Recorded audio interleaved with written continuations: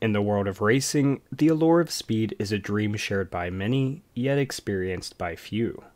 While most race fans may never step into the driver's seat of a true NASCAR stock car, there are adrenaline-fueled opportunities, like the Rusty Wallace Racing Experience, that brings this fantasy to life.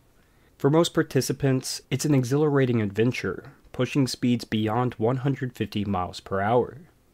But what happens when something goes wrong? Unfortunately for one man, his desire for speed led to tragedy, and it wasn't his fault. Hoping for a thrill, he died driving a race car at the Kentucky Speedway last year. Tonight, that man's parents filed a lawsuit saying someone or some company is to blame. An adventure at the Kentucky Speedway ends with a death. An Indiana man went there to get a taste of what it's like to be a NASCAR driver. It ended in a way his family could never have imagined. Was flown to University of Cincinnati Medical Center.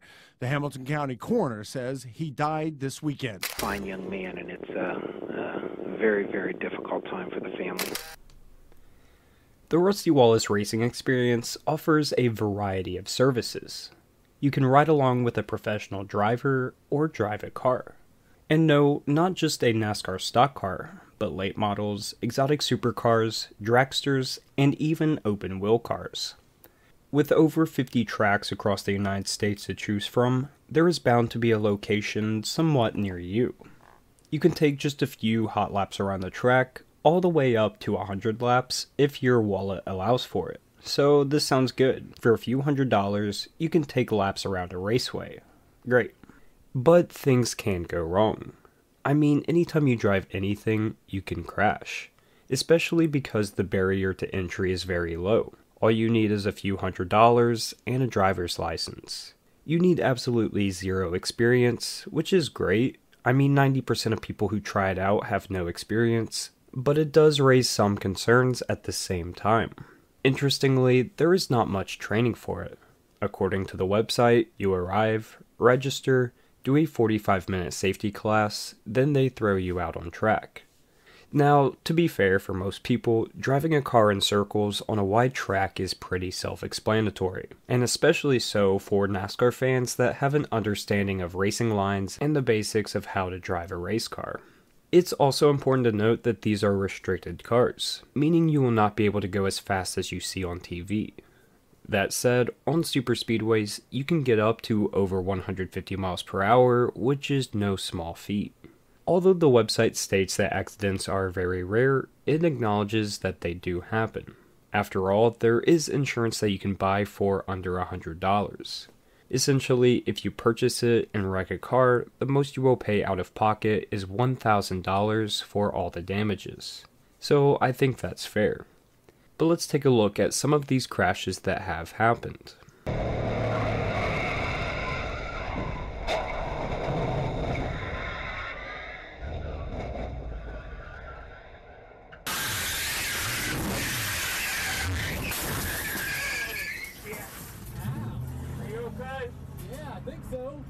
Obviously, these wrecks are relatively tame compared to NASCAR crashes. This is simply because of the slower speeds, and they're just driving by themselves with no one else on track, or at least close to them. But Stephen Cox had an entirely different experience. Stephen Cox of Illinois had the dream of any race fan, jumping in a NASCAR stock car. So in 2014, when he received a voucher for his 30th birthday to drive laps around the Kentucky Speedway, he was all in. He got to the track on September 14th, 2014, where he hopped in a Generation 4 Chevrolet Monte Carlo. Photos of Stephen jumping into the car about to take laps can be seen. He was obviously very excited. But after he lapped the track only 2 times, tragedy struck. Coming out of the tri-oval, Stephen's steering wheel detached, making Stephen lose total control of his car. With nothing else he could do, he slammed on the brakes and tried to get the wheel back on as his car soared straight to the inside wall. Moments later, his car impacted the inside wall in turn 1 at 100 miles per hour, shot across the track and hit the outside wall, before sliding down the track and coming to rest. Little did anyone know of the true horror that was waiting. Stephen was rushed to the hospital with many injuries, the most extreme being a basilar skull fracture. Yes, the same injury that took the lives of so many professional drivers in the same Generation 4 car. A week later, on September 21st, 2014, Steven succumbed to his injuries. Obviously, the incident was at no fault of the driver whatsoever. I mean, the steering wheel came off, and no amount of training, especially in a 45-minute safety brief, can prepare someone who has never driven a race car for this scenario. After assessing the car, not only did the steering wheel come off, authorities stated it had been installed backwards, and the Hans device was not installed correctly. Further, his seat was too far forward, potentially making it even harder to put the steering wheel back into place and putting his body in harm's way. The A-pillar cracked, suggesting the car was not up to the safety standards of an actual stock car. Lastly, there was no safer barrier there. The car hit a concrete wall. I mean, there were 6 contributing factors to the incident, all of which could have been prevented, and even if one of these factors were fixed, it could have saved his life. And to add to all of these problems, Kentucky Speedway at the time promoted itself as NASCAR's roughest track. According to investigations, it's doubtful that the bumps were a contributing factor to the steering wheel coming off, but it certainly didn't help in my opinion. Another controversial detail is the fact that police were not notified of the crash. They did not find out about it until Cox had already passed away, where one officer saw the story on TV. Now, police were not legally required to be called because it was a private event on private property, but this meant that investigation wouldn't start until a month after the incident. None of these problems, including the fact that the steering wheel fell off, were not known for some time, unfortunately leaving the family in the dark for quite a while. Of course, a lawsuit came following the incident in mid-2015, and this revealed a lot of details about what happened. Directly from the case, Cox's family claimed that the defendants wrongfully placed an amateur driver with no racing experience in a poorly equipped and maintained race car at an outrageously, inadequately operated activity. They also claimed that the equipment in the race car and the assembly materials were out of date and inadequate, the head support was cracked, and the restraint systems were expired. The family also stated that a panic-stricken Steven desperately struggled to reattach the steering wheel and control the race car. The steering wheel was found next to the seat of the race car alongside Steven's leg after the fatal crash. Another point brought up was the fact that this was the 3rd case of a steering wheel coming off in a driving experience race car.